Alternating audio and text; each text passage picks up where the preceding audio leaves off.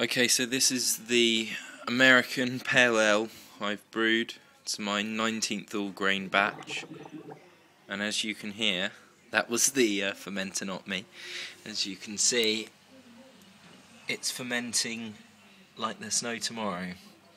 It's a little high at the moment, around 22 degrees, hoping to get that down to around 18.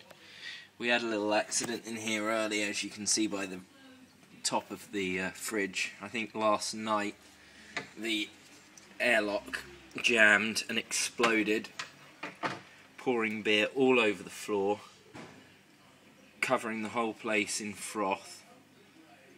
But I ran to the local hardware store, grabbed some tube and made a blow-off tube, which needs a lot of cleaning up every half an hour or so, but should be alright, should do the job. So that looks pretty gross at the moment, but it's just lumps of yeast busy eating away all that sugar in there and producing alcohol.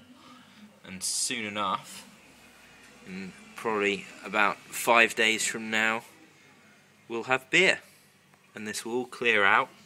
We'll chill it down, and all this yeast will fall down to the bottom, and then we'll rack it into a keg, and it'll be back in this fridge, hooked up to the taps, ready to drink.